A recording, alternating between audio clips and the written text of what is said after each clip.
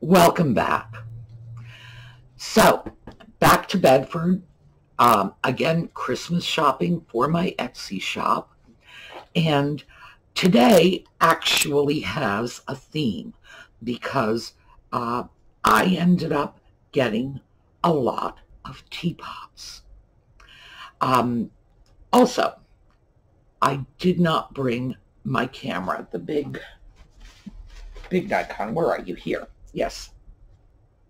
Because it's on that chair. That's where it's been. Totally forgot it. So I had to film on my cell phone, which in my opinion is a much better phone than a camera. Nevertheless, the filming came out pretty clear, and we have the benefit of some Christmas music in the background. So when we get back, we'll get started.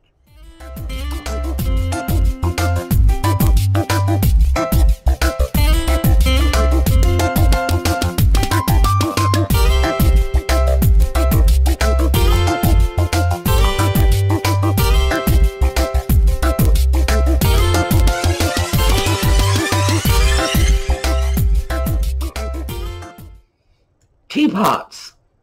I barely walked into the door when I saw a really nice blue and peach lusterware tea set. And I get requests for this sort of thing. People will say you had a tea set in your shop and the tea set sold almost at once. And they're like, well, do you get any more? When they are good deals, yes. This one was not a stunning deal, but it was a good deal. It was $28 for the set, so let's take a look. All right, $28, lusterware tea set. I have to check, probably Japanese. 5 cups, 2, 4, 6 saucers, 2, 4, 5 plates.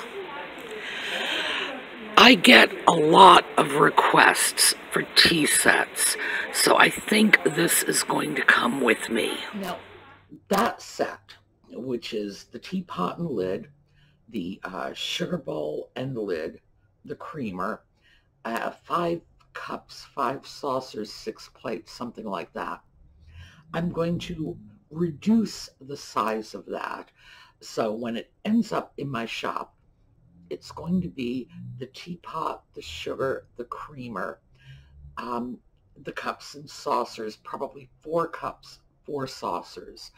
That's probably what is going to go out in my shop. At this point in time, that is a manageable tea set. Originally, when that set was produced, it is Japan, by the way. When it was originally produced, it probably would have been the teapot, the sugar, the creamer, probably 8 cups and saucers, and probably another 8 sort of salad plates, bread and butter plates, and there may have been more to the set than that. It was probably a reasonably large and complete set. The fact is, it could have been a full china service for 8. Hard to say. What happens over time, obviously, is the first thing to go is the teapot, or the teacup. There is invariably a broken teacup somewhere along the line, and then a plate will get broken and whatever. At this point, because the set has been whittled down, and because people do not expect odd numbers of cups and saucers, bringing it down to service for 4 is probably a better idea than service for 5. I know that's a little counterintuitive. You think, well, service for 5, yeah. Service for 5 always says there are broken cups, whereas service for 4 does not necessarily, even though if you think it through, it's kind of obvious. Service for 4 is manageable because we entertain in smaller groups these days. 2020, we're entertaining in very tiny groups, but it's no longer a question of, mom has the bridge club over and, people just don't do that anymore. Now, if you have company for tea, it's a couple of people. It's not like a whole house full of people the way it used to be. So I will probably, like I say, break that set down a little. And I'm not exactly sure how much, but I will turn it into an even number because that is what people expect. But it's a lovely set. And at $28, I don't feel that it's out of line at all. So that started my adventure in teapotting, and we have more of that to follow. However, I wanted to start on the second floor at Bedford again, and the tea set just waylaid me. It's not my fault. I was minding my own business. It just screamed to me. As soon as I got out of the stairwell at Bedford, I immediately saw another piece that I decided, oh, I must take home with me. So let's take a look at that. Just barely got up to the second floor, stepped off the stairs, and I saw this. This is a 19th century snuff jar. That's what Paul's calling it, and he's usually right about these things. $7, as you can see. We're looking at about, I'd say, 7 inches tall. Obviously, you could put a stopper in there, but frankly, it's a beautiful, simple, very simple antique vase. So I think this is going to come home with me. I'm not sure how that snuff jar was actually sealed. I know I have gone out and gotten large rubber stoppers when I've had jars of that nature that I wanted to use, and I do like to use things like that. If I have a nice jar, I'll stick tea in it or whatever. And that little jar seems to me to be a perfect candidate for that sort of heavy household use. You can either go out and get some chintzy plastic canister and stick your tea in it, or you can get a nice old piece. So my thinking is, let's go and get a nice old piece. I think that is a piece that will make a lovely vase. It's classic. It's not one of those things that just grabs you instantly, like, oh my goodness, isn't this a fabulous vase? But it would be very serviceable. It would go with all kinds of decor. But I am going to check out the cost on stoppers. If I can get a stopper inexpensively enough, and I don't have a concern about getting them in the right size, that's easy. If I can get it inexpensively enough, still keep the total amount I have invested in the piece, reasonable enough so that I can throw a couple of bucks on it, throw it in my Etsy shop, here we go, and it'll move out. I may well do that. By the way, too, I should mention this. While I was on the second floor, and I thought I got some film of this, I did not, because I am not used to using my cell phone as a camera. So I think I was just sitting there talking with the cell phone turned off. What can I say? I definitely had a senior moment.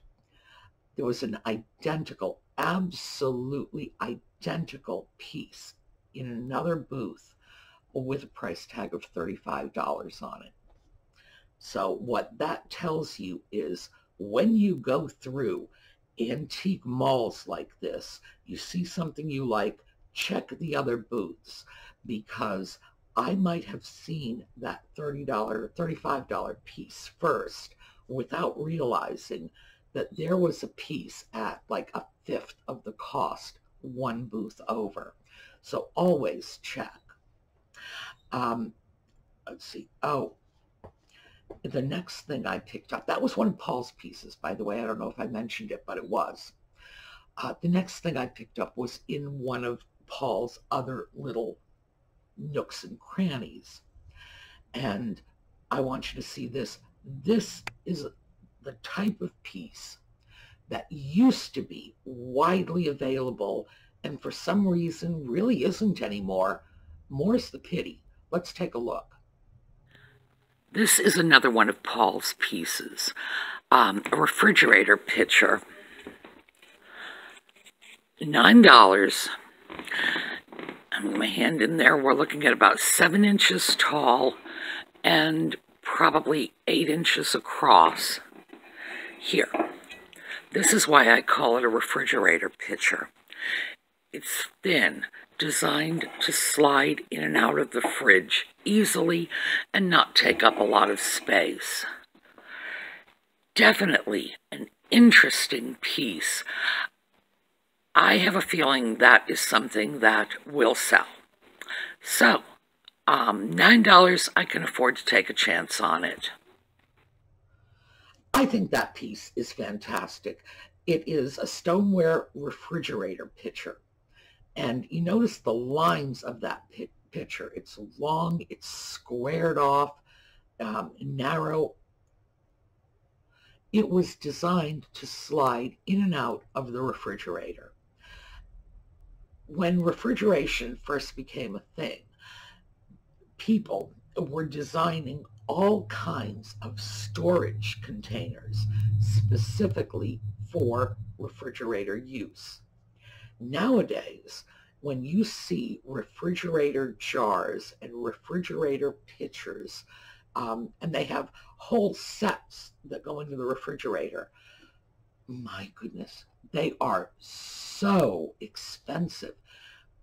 They're, wow. I mean, they're beautiful. So they're worth it.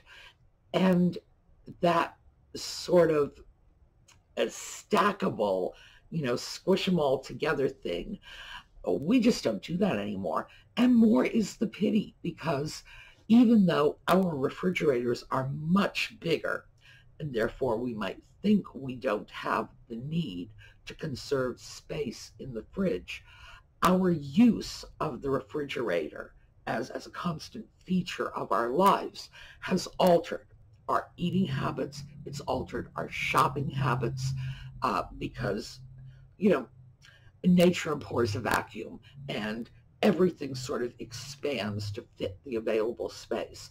Our lives have expanded to fit 21 cubic foot refrigerators, whereas at the time that that little refrigerator pitcher was made, 10 cubic foot was probably more the norm. So I think it's a shame that we don't have them anymore, but I do think that as a refrigerator pitcher alone, that is a great little piece, very, very useful. The next piece is a piece I did not bring home with me, but let's take a look at it, because this is a piece that they are popular. If you see them, they will sell. What we have here is a honey jar. The spoon comes out here, $12. It's a pretty piece. I think overall it's a good price, but I also don't think it's very old. It doesn't look very old to me, and it's unmarked. I'm thinking about it because, frankly, honey jars sell, and bees, for some reason, sell very nicely too. So, I don't know. I'm going to go finish up on the second floor and then maybe come back for this. That is a wonderful little sort of beehive honey pot. Bees are popular sellers. People like bees. I see no reason why not. Bees are cute little things. Why bees in particular? I don't know. You know, why bees as opposed to hummingbirds or crickets? Can't say. But bees are popular. The reason I walked away from that piece was, one, I thought the price was a little high for the same amount of money. I certainly could have found something that would be um, uh, older, vintage. That piece was probably vintage, but not by much. It was probably pre-2000, not 100% sure. It was a relatively new piece, and that was part of the reason for backing away. But as a relatively new piece, I just thought the price was too high. That is the sort of piece I would expect not to pay a vintage price for, but I would expect to pay a second-hand porcelain price for, if you catch the difference. So that stayed. The next piece I want you to see stayed also. And this is another one of Paul's $19 lamps. Well, here is another one of Paul's $19 lamps. So let's see about getting in a little closer. It's a beautiful vase. The base is really well-sized to match the vase. And note, it's not just well-sized, it's in a style that matches the vase. I have a feeling this piece was assembled at some sort of lamp shop. That's awfully good work for, you know, a do-it-yourself lamp maker. Really pretty. $19. Geez, that's a nice find. Doesn't work for me because there's, between the shipping and the fact that it's got a fairly high price, at least in terms of the things I buy, I'm not seeing a lot of options in terms of being able to sell this for a good profit. But boy, if I were in the market for a lamp myself, this would be coming home with me. Well, I thought that piece was just stunning. This is just a beautiful lamp. It was very well thought out in terms of the shape of the vase and the base they used. I think this would have been manufactured that way. If this is something that a do-it-yourselfer did, I am impressed, because most of the time a do-it-yourselfer putting a vase together as a lamp doesn't quite get it so perfectly. It was the right vase for the right base with the right shade. Just really everything about it was excellent. That for $19 was fantastic. If I were looking for a lamp for my home, oh, that would have come home with me in a heartbeat. But then again, the Chinese lamp I showed you a couple of weeks ago, another one of Paul's $19 lamps, absolutely would have come home with me as well. So, excellent lamps. The problem I have with pieces like that is not that they are not great bargains. They are. But for my purposes, since I would be selling it online, the packing and shipping of a piece like that would probably make it cost prohibitive.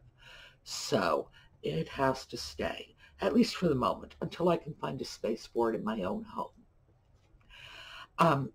Next up is an item that I ordinarily shun, but in this case, I made an exception and it actually did come home with me. So let's take a look. Well, this piece is $2, and they say it's a brass container. If you'll notice the cutouts all over it, it's really an incense burner. You would put a little cone of incense in the bottom, light it on fire, and then lock it up. And this allows for the relatively safe burning of incense. There's nothing exposed, nothing you can burn yourself on if your fingers get a little too close. $2, very good price. It's probably Indian.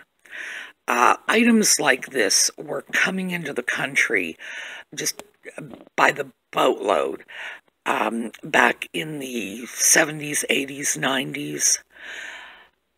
$2 is a good price, but I have no idea if my buyers are incense burners. So I think I'm going to take it all the same. So why do I shun these pieces? Well, brass from India was flooding into the country in the last couple of decades of the 20th century, probably from 1975 onward. Cheap, pretty much poor quality, nothing special about it. If you look at it and say, oh, this is a pretty little piece of brass, that was about all you could say about it. The pieces were not really well made. The brass is low-grade brass. Cheap stuff, and it was all over the place. That piece, however, at $2 as an incense burner, I think is something that I can take home, clean it up. I'm not going to polish it. A lot of people really like that old patina on brass. I do not, but a lot of people do, so I leave it alone. Something like that is just sort of a quick and easy sale because someone will find it cute and because I'm not going to sell it for much. So it's going to be a relatively inexpensive gewgaw for someone. But incense is resurging in popularity now. It was a big thing in the 60s. The sex, drug, and rock and roll generation. I remember them. Yeah, I was them. That generation, my generation, was really big into incense. Like, oh, the incense is so groovy, man.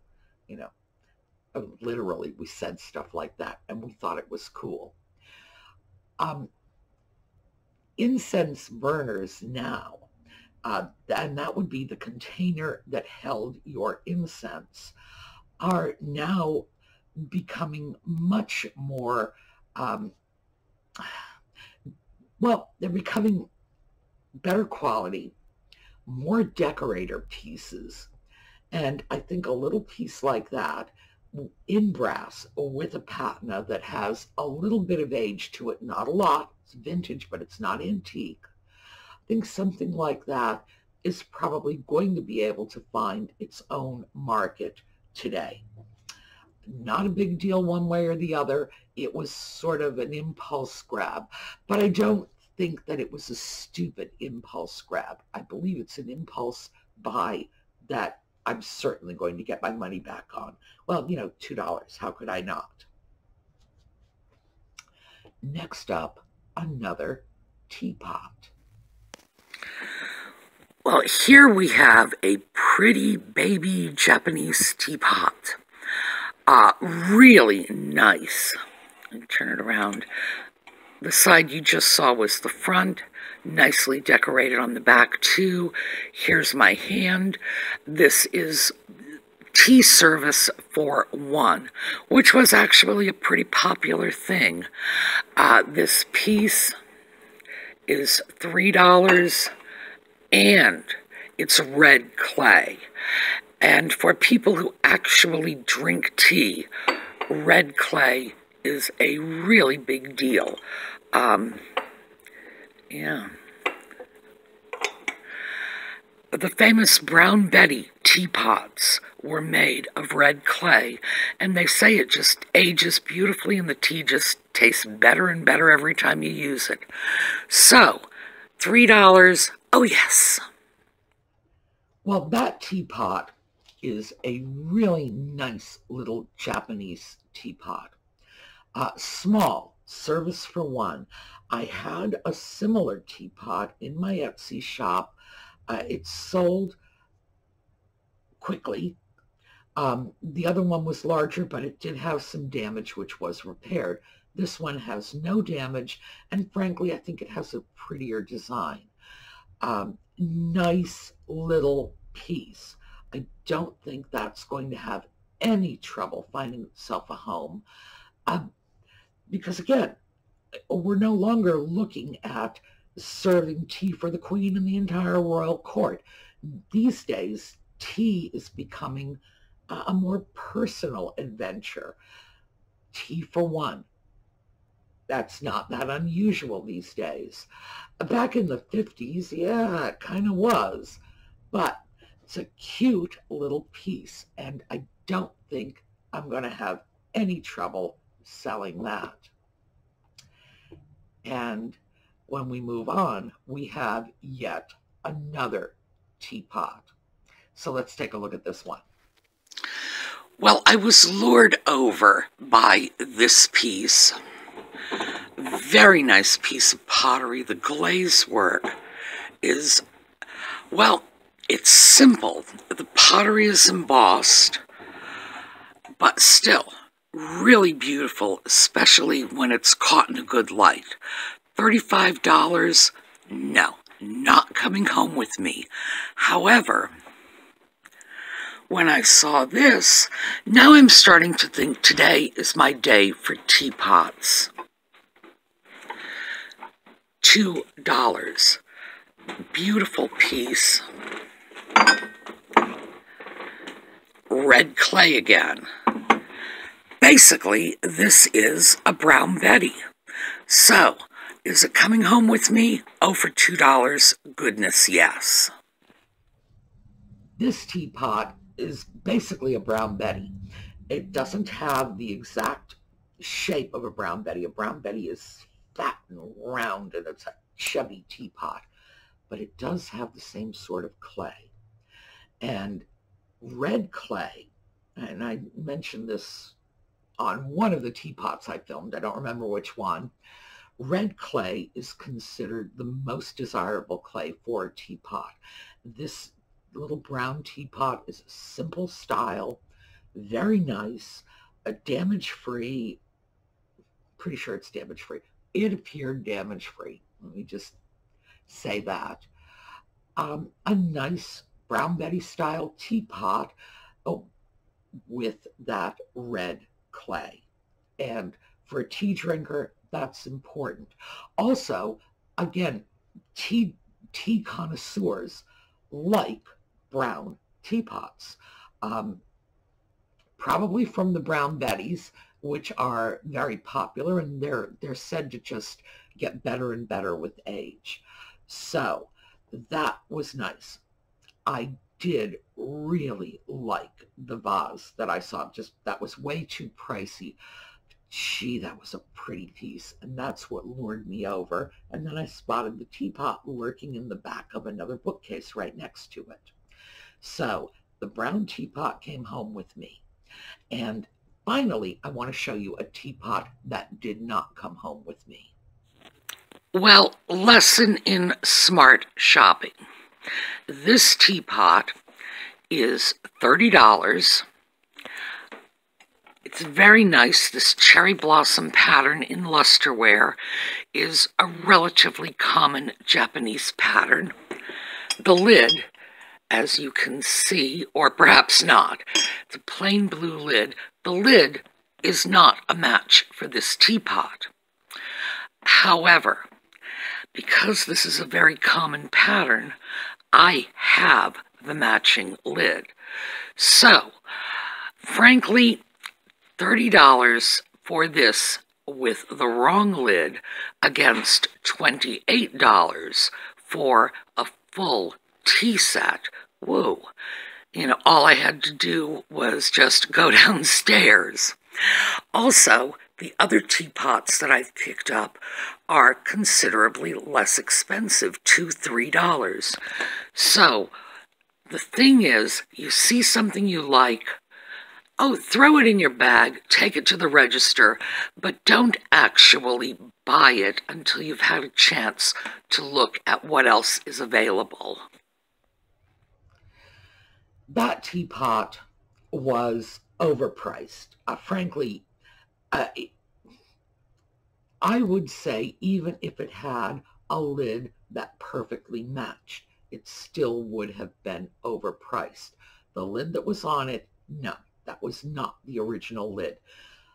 Those pieces, and this cherry blossom pattern, this was a very common pattern in Japanese lusterware, so we all know what it looked like. There was a cherry blossom design on the front that crept up, and a little bit of the cherry blossom design would have been on the lid to the teapot. So a lone teapot with a lusterware, yes, but not original lid for that price, whoa, no. So what I hope I managed to sort of stress in this is look around. When you are at an antique mall, you'll see a lot of pieces like that teapot or that snuff jar for $35. You'll see pieces like that. And sometimes all you have to do is go to the booths right next door, literally just one aisle over, and you will find equally nice pieces for a fraction of the price. That teapot against the other teapots that I did, remember the whole tea set, that blue and peach lusterware, entire tea set was only $28, less expensive than that one teapot. So shop around. When you are at an antique mall, take advantage of the fact that every shop, down the aisle is competing for your dollars with every other shop. And they know this, so they will price their goods competitively if they want to sell them. So always keep your eyes out for bargains. And don't just grab the first thing, say, oh, pretty teapot. Oh, somebody else may have a teapot just as pretty, but a lot less expensive.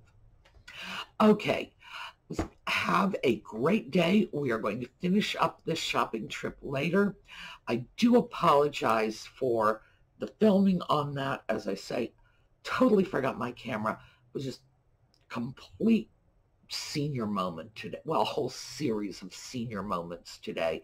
That was just one of many. I think I was walking around in a fog all day long. So, yeah, cell phone pictures. And I promise I won't do that to you. I'm not going to make a habit of that. All right. I will see you all tomorrow. Have a great day.